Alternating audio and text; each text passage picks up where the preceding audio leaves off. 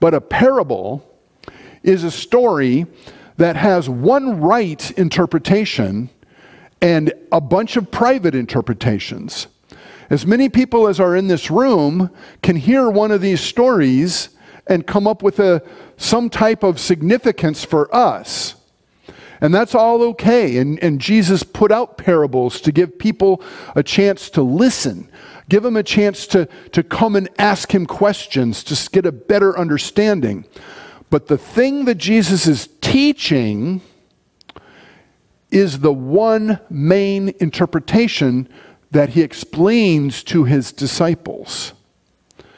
And that's kind of why we gather and we read the parables in the modern age, so that we can have a good, sharp understanding of what it is that he's trying to teach us. So this is another parable. We might call it the parable of amazing grace.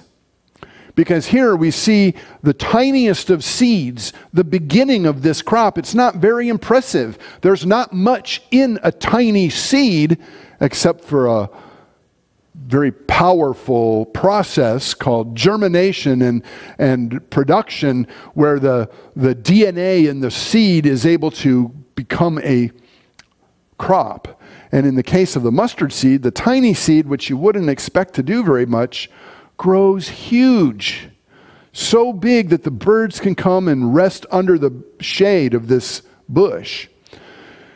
And that's kind of like the kingdom. And Jesus wants us to learn something about the tininess of the kingdom as it begins. And then because of the power of the Word of God and the Spirit of God, it grows huge and it encompasses everything. God is amazing, and he has all the power to grow the church.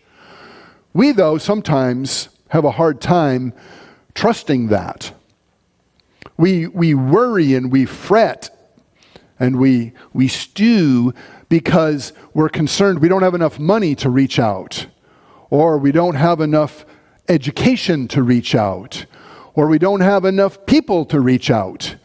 And therefore, our ministry is teeny-weeny and just not very impressive.